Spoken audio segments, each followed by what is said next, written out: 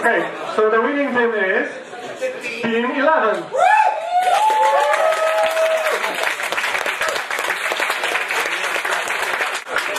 Okay, so it's yours. Here you are.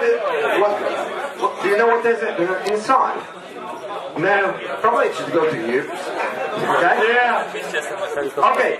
So that the bottom camera shows looking out the bottom and the other camera shows out the front, and it's a great way to fly it. So you can fly it around your building and not necessarily see where the drone is. So to take off, you just hit this button here on the iPad, and all four blades spin, and it takes off and pretty much stabilizes itself. And then Sean can use his hand controls. Ogólnie robimy projekt Place Challenge. Projekt polega na tworzeniu wyzwań w szczególnych lokalizacjach oraz łączeniu ich w gry miejskie. No i pomysł jest niejako mój, Kuby. Tutaj spotkaliśmy jeszcze kolegę, który z nami robi aplikację na Androida.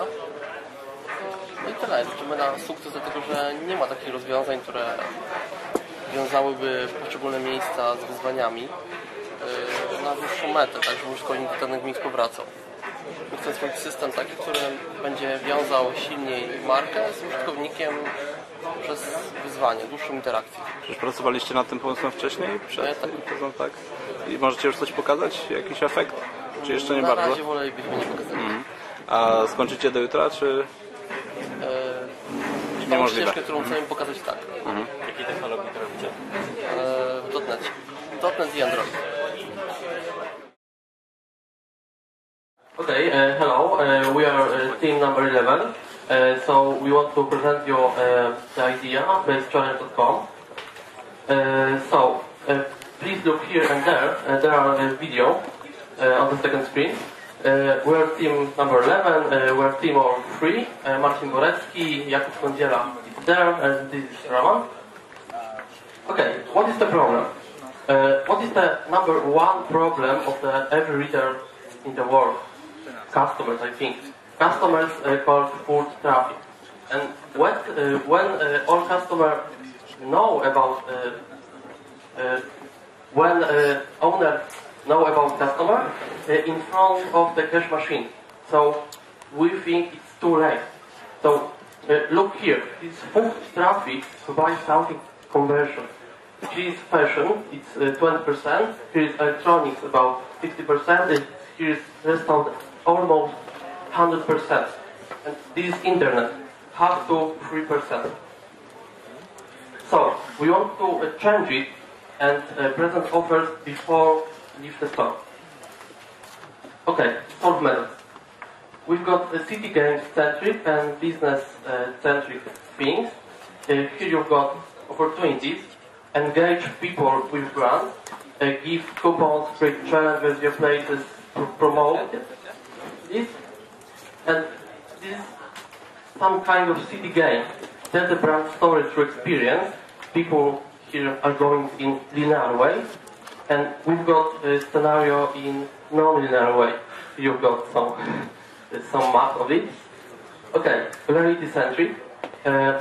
In this platform, we've got coupon, points, loyalty cards. You can integrate your loyalty cards from your wallet to virtual wallet. All your loyalty cards you can have in one system and create revenue from it. Okay, competitors. You know Foursquare, Govala, Yelp and Liar, of course, but here's the difference. We're not the same platform. In that platform, you grab reward when you go there. You go there, you go reward, and that's all. And then you go to other places. You want to influence people to do something more and go back to company. Okay, what you want to do?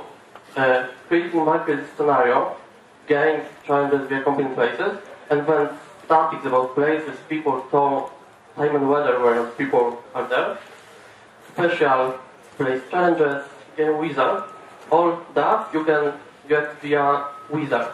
You don't have to go to business development and so on. Okay, without demo here. Yeah?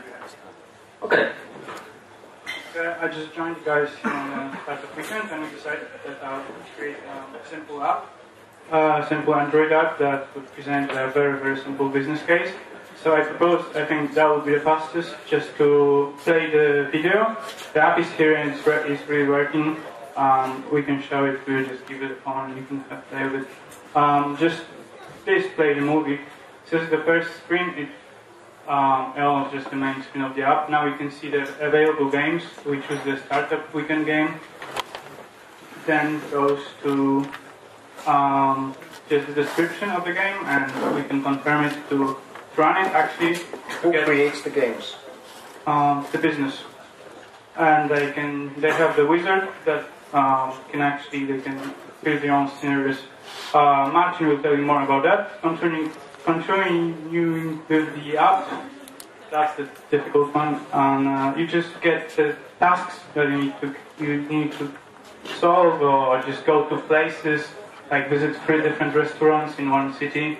The application will give you the tips as you go on. So you can see that that's the first task. It's just to visit our new place at Nowy Świat and have one of our premium breakfast sandwiches. Okay, if we complete it, so just click solve. You'll get another task, visit another place, another restaurant, and at the end of the day, visit the evening time, visit Mazowiecka and have a bite before going on a clubbing night. And if you solve all the tasks, you get the prize. This time you get a tip. But of course the price may differ. That depends on the business needs. This may be loyalty coupons, maybe just a one-time discount. It's like a whole bunch of possibilities. So it really depends on the scenario. It may be simple, may be complicated. And that's the framework that guys built. I just built the simple app to present the case. Very quick summary. So we think that big partners in that project, those big money equals big results, big experience and big influence to people and companies. And I think we will do it better than other companies who will engage people, giving points, rewards and loyalty cards. Okay, that's all. Team number 11. What's your target? Is it local businesses or network businesses? They are very different. Yes, we're looking for network businesses because we want to create big platforms where big companies creating a lot of challenges in big cities to people. Not only in Poland, I think. This is one answer, one question before. You could create games not only by business, it is wizard, so people could create games for people.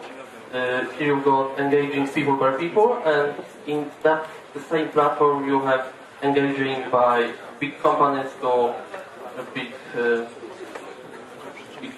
lots of people. Do you think these big guys can create cool games? Yes, I think they could create cool games because they had a lot of localizations, and through that localization they, I think, could create challengeable games. In USA, I saw a lot of that games, city games, and I think companies and marketing side of cities could create very challenging games for people. Thank you.